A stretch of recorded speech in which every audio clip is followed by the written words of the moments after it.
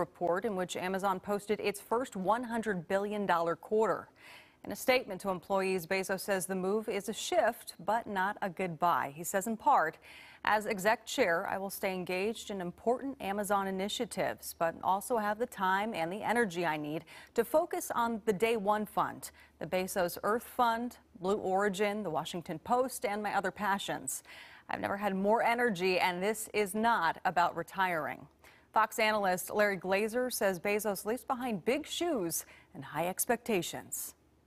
Look, investors haven't lost sight of the fact that this company makes a ton of money, and I think that's great from an entrepreneurial standpoint, from an earnings perspective. It means the expectations are very high to keep making that money. They had a $100 billion fourth quarter. It's amazing that they were able to execute on it. That's why the box has a little smile on it, right? But that box may not be smiling under new leadership because they've got to continue to innovate, continue to grow. And the law of big numbers makes that really difficult.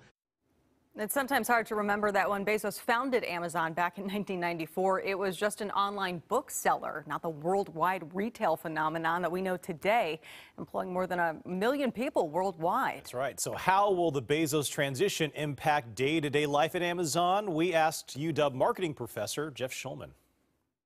You know, the only thing predictable about Amazon is that it will behave in unpredictable ways. And so it's unclear what this new role for Jeff Bezos will mean and what level of involvement he'd have in the company going forward. It's hard to imagine him stepping back and letting the company that he built change in dramatic ways. So as for investors, so far they don't seem concerned about the shakeup. Amazon shares were up about 1.5% following this announcement.